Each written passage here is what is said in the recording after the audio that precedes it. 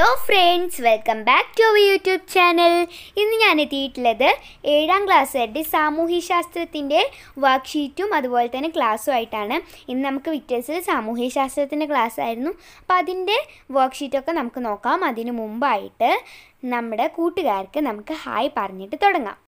റുക്സാന, ശ്വേത, നന്ദന, അദ്വൈത് ശിവ, അഗ്നി സതീഷ്, അവന്തിക, സന നസ്രീൻ, കീർത്തന, മാജിദ്, ദിയാപി, യൂഗി, ഫാത്തിമ ഷംല, റുക്സാന, റസീന, മുഹമ്മദ് യാസീൻ, ഗായത്രി, നിവേദ്യ, അനിയൻ വൈഷ്ണവ്, പിന്നെ ഫ്രണ്ട്സായ മുനീറ, ഹാദിയ, ഷംന, മൈനറ്റ് വനായി അസ്നയുടെ അനിയൻ അൽത്താഫ്, ഫാത്തിമ, സുമാന എന്നീ കൂട്ടുകാർക്ക് എൻ്റെ ഒരു big hi plus special hi.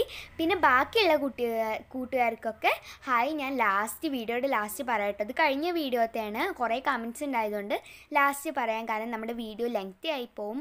പിന്നെ അതുമല്ല നമ്മുടെ ക്ലാസ് എടുക്കണം, അപ്പോൾ ലാസ്റ്റ് പറയുന്നുണ്ട് കേട്ടോ. അപ്പോൾ നമുക്ക് നമ്മുടെ ക്ലാസ്സിലോട്ട് പോവാം. നമ്മൾ കഴിഞ്ഞ ക്ലാസ്സിൽ നവോത്ഥാനത്തെ പറ്റിയിട്ട് മാനവികതയെ പറ്റിയിട്ടൊക്കെ പഠിച്ചു അല്ലേ. ഇന്നത്തെ ക്ലാസ്സിൽ നമ്മൾ പിന്നെയും കുറേ കാര്യങ്ങൾ പഠിച്ചിട്ടുണ്ടായിരുന്നു. ക്ലാസ്സൊക്കെ എല്ലാവരും കണ്ടിട്ടുണ്ടായിരുന്നു അല്ലേ. പിന്നെ വർക്ക്ഷീറ്റ് ഉണ്ടായിരുന്നു, പട്ടിക പൂർത്തിയാക്കാനും അതുപോലെ തന്നെ ആൽബം തയ്യാറാക്കാനും ആയിരുന്നു വർക്ക്ഷീറ്റ് ഉണ്ടായിരുന്നത്. ക്ലാസ്സിലെ പാഠങ്ങൾ പഠിച്ചതിന് ശേഷം നമുക്ക് ഈ വർക്ക്ഷീറ്റ് ചെയ്യാം അല്ലേ. ഫസ്റ്റ് നമുക്ക് ടീച്ചർ കാണിച്ചു തന്നിരുന്നത് ഇങ്ങനൊരാളുടെ ചിത്രമായിരുന്നു. ഇതാരാണ്? പെട്രാർക്കാണ് അല്ലേ. പെട്രാർക്കിനെ പറ്റിയിട്ട് നമ്മൾ ക്ലാസ്സിൽ പഠിച്ചു. എന്താ പഠിച്ചത്? ടെക്സ്റ്റ് ബുക്ക് നോക്കൂ. നവോത്ഥാനം സാഹിത്യത്തിൽ. നവോത്ഥാന കാലത്തെ സാഹിത്യകാരന്മാരിൽ പ്രമുഖനായിരുന്നു പെട്രാർക്ക്. ഇപ്പം നമ്മൾ നേരത്തെ കണ്ട വ്യക്തി. പെട്രാർക്ക് AD 1304 മുതൽ 1374 വരെ ജീവിച്ചത്. പിന്നെ ഇദ്ദേഹത്തെ നവോത്ഥാനത്തിൻ്റെ പിതാവ് എന്ന് വിളിക്കുന്നു. ആ പോയിന്റ് ഒന്ന് ശ്രദ്ധിക്കുക. നവോത്ഥാനത്തിൻ്റെ പിതാവ് എന്ന് ചോദിച്ചാൽ പെട്രാർക്കാണ്. പിന്നെ പെട്രാർക്കിൻ്റെ ഏറ്റവും പ്രസിദ്ധമായ കൃതിയാണ് സീക്രട്ടമാണ് പെട്രാർക്കിൻ്റെ പ്രധാനമായിട്ടുള്ള കൃതി. Renaissance in literature. Petrarch was one of the eminent writers of the Renaissance period. He is known as the father of Renaissance. The magnum opus of Petrarch is Secretum. അപ്പോൾ പെട്രാക്കിനെ പറ്റിയിട്ട് പറഞ്ഞത് മനസ്സിലായില്ലേ. അപ്പോൾ പിന്നെ ടീച്ചർ നമുക്ക് കാണിച്ചു തന്നത് ആ കാലഘട്ടത്തിലെ സാഹിത്യകാരന്മാരിൽ ചിലരുടെ ചിത്രങ്ങൾ ചുവടെ കൊടുത്തിരിക്കുന്നു. അവർ രചിച്ച പുസ്തകങ്ങളും ഇതോടൊപ്പം നൽകിയിട്ടുണ്ട്. അപ്പോൾ കുറച്ച് ആളുകളുടെ ചിത്രമാണ് ടീച്ചർ കാണിച്ചു തന്നിട്ടുണ്ടായിരുന്നത്. അവരുടെ പുസ്തകത്തിൻ്റെ പേരും പറഞ്ഞിരുന്നു അല്ലേ. The pictures of A few renaissance writers and their works R given below. ഒക്കെയായിരുന്നു അത്? അതെ, ഡാൻ്റെയാണ്. ദ ഡിവൈൻ കോമഡി എഴുതിയ ഡാൻ്റെ. പിന്നെ ബൊക്കാച്ചിയോ, അതായത് ദ ഡാക്കമെറോൺ കഥകൾ, ഇതൊക്കെ എഴുതിയത് ബൊക്കാച്ചിയോ ആണ്. പിന്നെ സെർവാൻഡസ് ആണ്. ഡോൺ ക്വിക്സോട്ട് എന്ന് പറഞ്ഞിട്ടുള്ള കൃതി സെർവാൻഡസിൻ്റെ ആണ്. പിന്നെയോ എറാസ്മസ് അല്ലേ, ഇൻ പ്രൈസ് ഓഫ് ഫോളി എന്ന കൃതി എറാസ്മസിൻ്റെ ആണ്. അപ്പോൾ ഇവരെയൊക്കെ ചിത്രം കാണിച്ചു തന്നു, അവരുടെ കൃതിയും കാണിച്ചു തന്നു അല്ലേ. പിന്നെ ടീച്ചർ നമുക്ക് ചെറുതായിട്ട് അപ്പം തന്നെ ചെയ്യാനുള്ള ഒരു വർക്ക് തന്നിട്ടുണ്ടായിരുന്നു. എന്താണ്? ചുവടെയുള്ള പട്ടികയിൽ നവോത്ഥാന സാഹിത്യകാരന്മാരുടെ പേരുകൾ നൽകിയിട്ടുണ്ട്. അവയ്ക്ക് നേരെയുള്ള കോളത്തിൽ അവരുടെ പുസ്തകങ്ങളുടെ പേര് എഴുതുക. ഇങ്ങനെ കംപ്ലീറ്റ് ദ ടേബിൾ എന്ന് പറഞ്ഞിട്ടുള്ള ഒരു വർക്കായിരുന്നു. അപ്പോൾ നമ്മളത് അപ്പം തന്നെ എഴുതിയിട്ടുണ്ടായിരുന്നു. ടെക്സ്റ്റ് ബുക്കിൽ എഴുതിയത് കാണിച്ചു തരാം. സാഹിത്യകാരന്മാരാണ്. പിന്നെ പുസ്തകങ്ങൾ. പെട്രാക്കിൻ്റെ പുസ്തകമാണ് സീക്രട്ടം. പിന്നെ ദാന്തയുടെ പുസ്തകം ഡിവൈൻ കോമഡി, ബൊക്കാച്ചിയോ ഡെക്കാമറൻ കഥകൾ, സെർവാന്തൻ്റെ ഏതാണ്? Don Quixote, ഇറാസ്മസിൻ്റെ in price of Foley. അപ്പോൾ ഇതിൻ്റെ ഇംഗ്ലീഷ് റൈറ്റേഴ്സിൽ പെട്രാക്കിൻ്റെ വർക്കാണ് സീക്രട്ടം. പിന്നെ ദാന്തയുടെ ദ ഡിവൈൻ കോമഡി, പിന്നെ ബൊക്കാച്ചിയോയുടെ ദ ഡെക്കാമറൻ, പിന്നെ സെർവാൻഡസിൻ്റെ ഡോൺ ക്വിക്സോട്ട്, പിന്നെ ഇറാസ്മസിൻ്റെ ഇൻ പ്രൈസ് ഓഫ് ഫോളി. അപ്പോൾ ഇതൊക്കെയാണ് നമ്മൾ ആ ഒരു വർക്കിൽ എഴുതേണ്ടത്. പിന്നെ ടീച്ചർ നമുക്ക് മൊണാലിസ എന്ന് പറഞ്ഞിട്ടുള്ള ഒരു ചിത്രത്തിൻ്റെ ഒരു പിക്ക് നമുക്ക് കാണിച്ചു തന്നിട്ടുണ്ടായിരുന്നു. ഇത് വരച്ചിട്ടുള്ളത് ലിയനാർഡോ ഡാവിഞ്ചി ആണ്.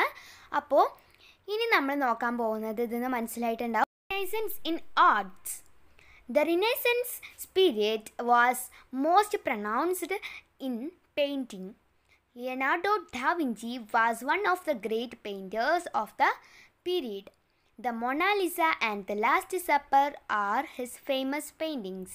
നവോത്ഥാനം കലയിൽ. നവോത്ഥാന കലകളിൽ ഏറ്റവും ശ്രദ്ധേയം ചിത്രകലയായിരുന്നു. ലിയനാർഡോ ഡാവിഞ്ചി ആയിരുന്നു ശ്രദ്ധേയനായ ചിത്രകാരൻ.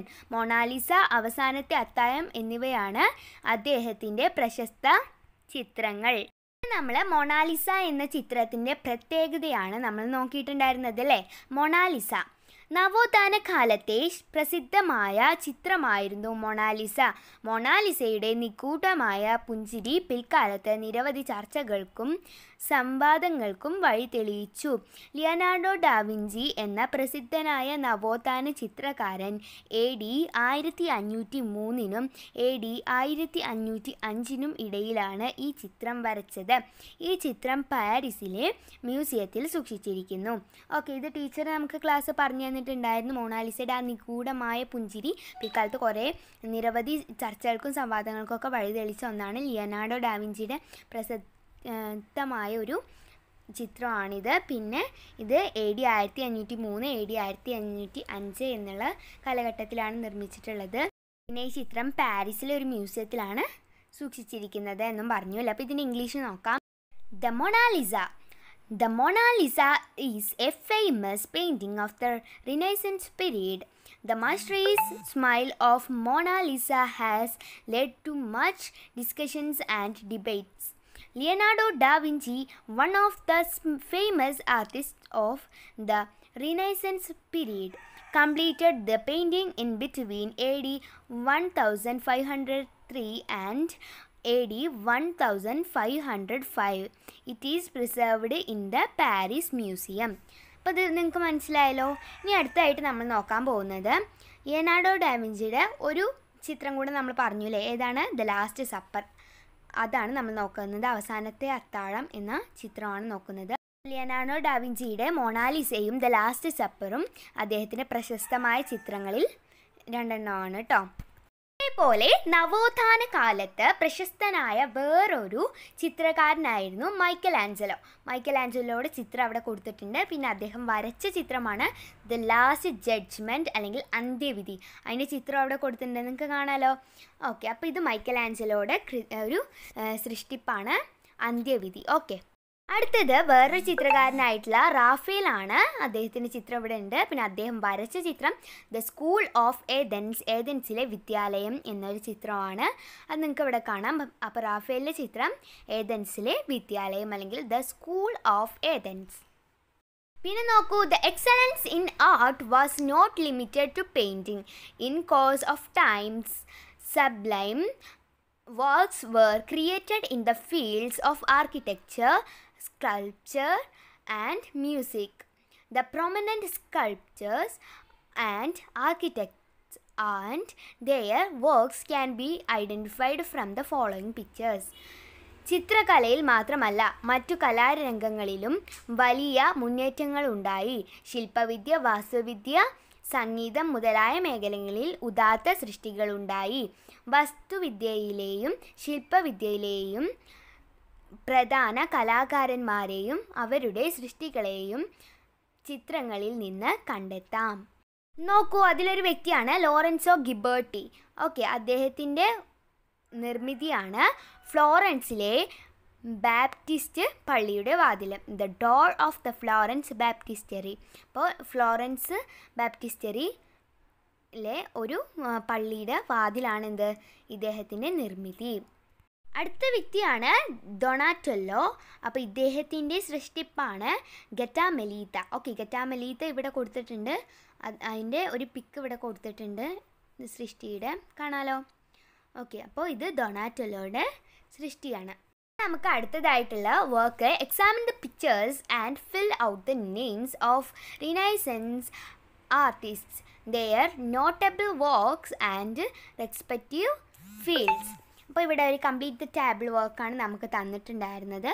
അപ്പോൾ അതൊന്ന് നോക്കാം കേട്ടോ.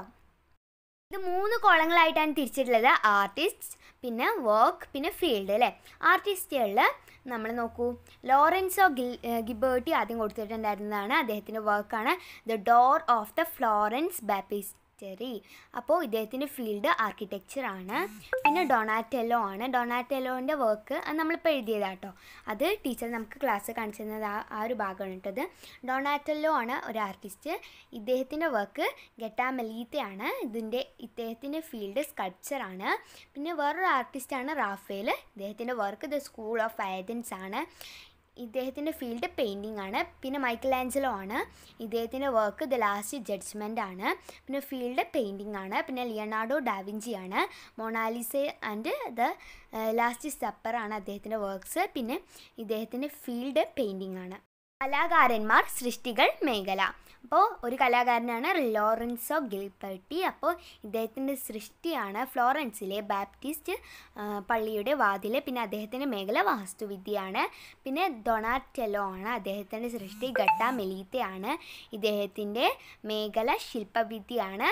പിന്നെ റാഫേലാണ്. അദ്ദേഹത്തിൻ്റെ സൃഷ്ടി ഏതൻസിലെ വിദ്യാലയം. ഇദ്ദേഹത്തിൻ്റെ മേഖല ചിത്രകല. പിന്നെ മൈക്കൽ ആഞ്ചലോ ആണ്. അദ്ദേഹത്തിൻ്റെ സൃഷ്ടി അന്ത്യവിധി. പിന്നെ ഇദ്ദേഹത്തിൻ്റെ മേഖല ചിത്രകല. പിന്നെ ലിയനാർഡോ ഡാവിഞ്ചിയാണ്. ഇദ്ദേഹത്തിൻ്റെ സൃഷ്ടിയാണ് മൊണാലിസോ ആൻഡ് അവസാനത്തെ അത്താഴം. ഇദ്ദേഹത്തിൻ്റെ മേഖല ചിത്രകലയാണ്. അപ്പോൾ റിനൈസൻസ് ഇൻ ആർട്ട് എന്ന ഭാഗം നിങ്ങൾക്ക് നന്നായി മനസ്സിലായല്ലോ? മനസ്സിലായി. പിന്നെ നമുക്ക് നെക്സ്റ്റ് അടുത്ത് നോക്കാം. അടുത്ത് പിന്നെ ടീച്ചർ നമുക്ക് സോളാർ സിസ്റ്റത്തിൻ്റെയൊക്കെ ചിത്രം കാണിച്ചു തന്നിട്ട് പറഞ്ഞു സൂര്യനാണ് സോളാർ സിസ്റ്റത്തിൻ്റെ കേന്ദ്രം എന്നും അങ്ങനത്തെ കാര്യങ്ങളൊക്കെ പറഞ്ഞത് നിക്കോളാസ് കോപ്പർനിക്കസ് ആണ്. പിന്നെ ആദ്യമായിട്ട് ടെലസ്കോപ്പ് കണ്ടുപിടിച്ചത് ഗലീലിയോ ആണ്. ഗലീലിയാണ് എന്നൊക്കെ നമ്മൾ പറഞ്ഞു അല്ലേ. അപ്പോൾ ഇനി നമ്മൾ നോക്കാൻ പോകുന്നത് റിനൈസൻസ് ഇൻ സയൻസ് എന്നുള്ള ഒരു ഭാഗമാണ് കേട്ടോ. നവോത്ഥാനം ശാസ്ത്രത്തിൽ.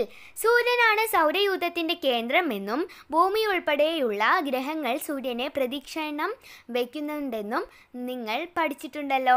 എന്നാൽ ഭൂമിയാണ് പ്രപഞ്ചത്തിൻ്റെ കേന്ദ്രം എന്ന ധാരണയിലായിരുന്നു മുൻകാലങ്ങളിൽ ഉണ്ടായിരുന്നത്. ഈ ആശയം തെറ്റാണെന്ന് തെളിയിക്കപ്പെട്ടത് നവോത്ഥാന കാലഘട്ടത്തിലാണ്.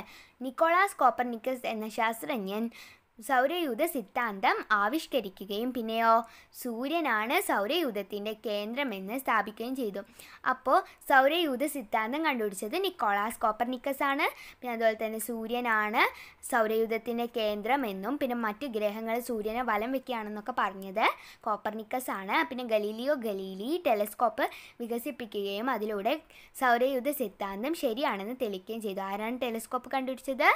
ഗലീലി.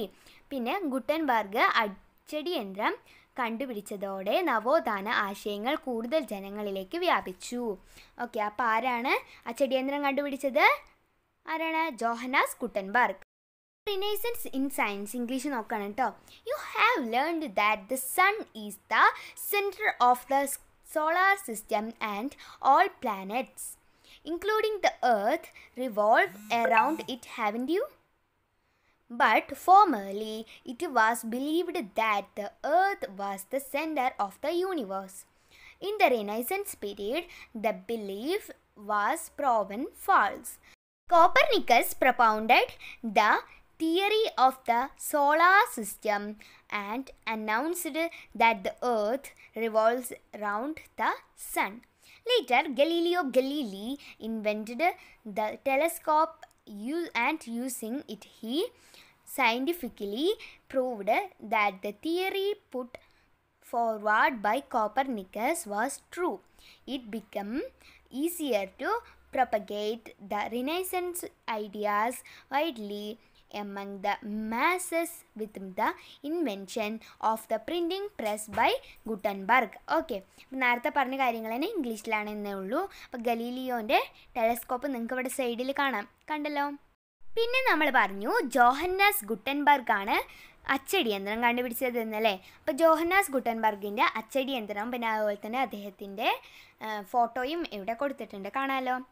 ഓക്കെ, പിന്നെ ഈ അച്ചടി യന്ത്രത്തിൻ്റെ ബാക്കിലുള്ള കഥ നമുക്ക് ഒരു ജസ്റ്റ് ആയിട്ട് കൊടുത്തിട്ടുണ്ടായിരുന്നു. അത് നമുക്ക് ക്ലാസ്സിൽ പറഞ്ഞു തന്നിട്ടുണ്ടായിരുന്നു. അത് നോക്കൂ. അച്ചടിയുടെ കഥ. 1439 ജർമ്മനിയിലെ ലോഹപ്പണിക്കാരനായിരുന്ന ജോഹന്നാസ് ഗുട്ടൻബർഗാണ് അച്ചടി യന്ത്രം കണ്ടുപിടിച്ചത്. അപ്പോൾ 1439 ജർമ്മനിയിൽ ഒരു ലോഹപ്പണിക്കാരനായ ജോഹന്നാസ് ഗുട്ടൻബർഗാണ് എന്ത് കണ്ടുപിടിച്ചത്? അച്ചടി യന്ത്രം കണ്ടുപിടിച്ചത്. മരം കൊണ്ട് നിർമ്മിച്ച ഇളക്കി മാറ്റാവുന്ന അക്ഷരങ്ങൾ ഉപയോഗിച്ചായിരുന്നു ഈ യന്ത്രം നിർമ്മിച്ചത്. ഓക്കെ, അച്ചടി യന്ത്രത്തിൻ്റെ കണ്ടുപിടുത്തം വായനയുടെ പുതിയ ലോകം തുറന്നു. നവോത്ഥാന കാലഘട്ടത്തിൽ മനുഷ്യരുടെ ആശയവിനിമയത്തിൻ്റെ ഇത് വിപ്ലവകരമായ മാറ്റങ്ങൾക്ക് കാരണമായി. ഗുട്ടൻബർഗിൻ്റെ അച്ചടി സാങ്കേതികവിദ്യ ലോകത്തിൻ്റെ ഇതര ഭാഗങ്ങളിലേക്കു വ്യാപിച്ചു. വിജ്ഞാനത്തിൻ്റെ വ്യാപനത്തിന് അച്ചടി യന്ത്രത്തിൻ്റെ കണ്ടുപിടുത്തം വലിയ സംഭാവനയാണ് നൽകിയത്. അപ്പോൾ അച്ചടി യന്ത്രം കണ്ടുപിടിച്ച ജോഹന്നാസ് ഗുട്ടൻബർഗാണ്. 1439 ജർമ്മനിയിൽ ആയിരുന്നു അദ്ദേഹം ഉണ്ടാക്കിയത്. പിന്നെ ലോഹപ്പണിക്കാരനായിരുന്നു അദ്ദേഹം. ഇതൊക്കെ നോട്ട് ചെയ്യുക. അപ്പോൾ ഇതിന് ഇംഗ്ലീഷ് നോക്കാം. The story of printing. The printing press was invented by a German blacksmith, Johannes Gutenberg, in 1439. It was made of replaceable wooden alphabets. The invention of printing created a new reading culture. This resulted in revolutionary changes in the diffusion of knowledge. Gradually, that technology spread to other continents. അപ്പോൾ നിങ്ങൾക്ക് the story of printing നന്നായി മനസ്സിലായല്ലോ. അപ്പോൾ നമ്മൾ പഠിച്ചത് renaissance of arts, പിന്നെ അതുപോലെ തന്നെ റിനൈസൻസ് ഇൻ സയൻസ് എന്നീ 2 ഭാഗങ്ങളാണ് പഠിച്ചത്. ആ ഭാഗങ്ങൾ നന്നായി പഠിക്കുക. ഇനി വർക്കുകളാണ് നോക്കുന്നത്. പട്ടിക പൂർത്തിയാക്കുക എന്നതായിരുന്നു ഫസ്റ്റത്തെ ആക്ടിവിറ്റി. അതൊന്ന് നോക്കാം. പട്ടിക പൂർത്തിയാക്കുക, ശാസ്ത്രജ്ഞന്മാർ, പിന്നെ കണ്ടുപിടുത്തങ്ങൾ. ഇങ്ങനെ 2 കോളങ്ങളാണ് ഉള്ളത്.